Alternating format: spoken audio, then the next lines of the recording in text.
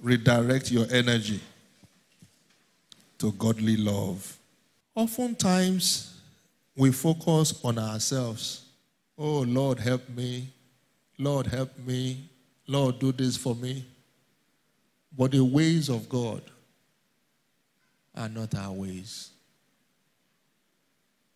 The solution oftentimes to your problem is in how you treat other people. The solution often to your problems, to your challenges, will depend on your relationship to others. So when in Philippians chapter 4, verse 8, Apostle Paul said, finally, brethren, whatsoever things are lovely, think on this.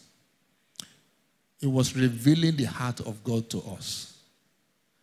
That if you learn to redirect your energy to love, you will soon discover that God will take care of your own problems.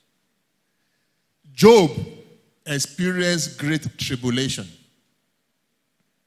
He lost virtually everything he had. He lost his marriage. He lost his business. He lost his health. He lost his children. And his problem did not get solved until he prayed for his friends.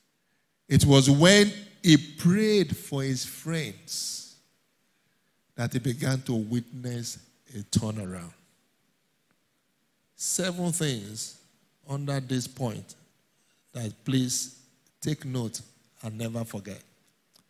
As you do them, God will attend to your own needs.